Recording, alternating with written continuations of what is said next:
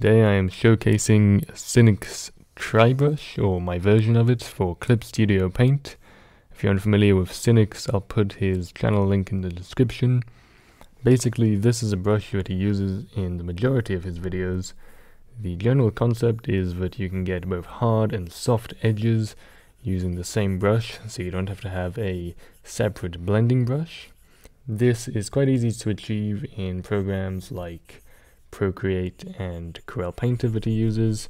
It's a little bit more difficult to achieve in Clip Studio, but when you get the brush you'll be able to look into the settings and see how to make your own if you want to make one.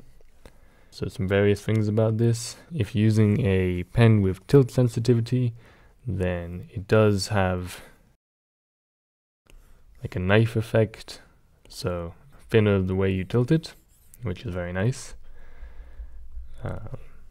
I'll demonstrate it with some other colors here. Unlike the actual brush he uses, which doesn't run out of paint, you just apply less pressure to it to make it blend. So this has some positives and negatives. I don't think you can actually get paint to run out in Clip Studio. Where am I looking to that?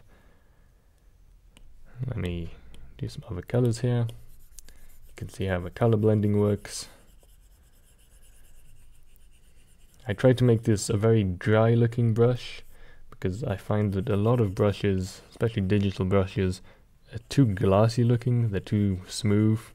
So it has a nice thick paper texture applied to it and it blends absolutely seamlessly. So the download link of course is in the description. And if you do download it and like it, then you can leave a like on the video, let me know. And enjoy using it.